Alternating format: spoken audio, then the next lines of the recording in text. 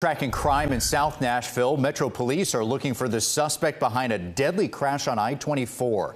Now, it was back in April when the traffic unit investigators say 25-year-old Daniel Lorenzo Tyler was going more than 100 miles per hour in the eastbound lane near Harding Place, lost control and hit a rock wall, while 22-year-old Kajon Robbie died.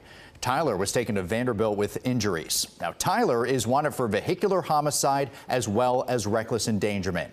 If you have any information on where he might be, reach out to Crime Stoppers at 615-74-CRIME.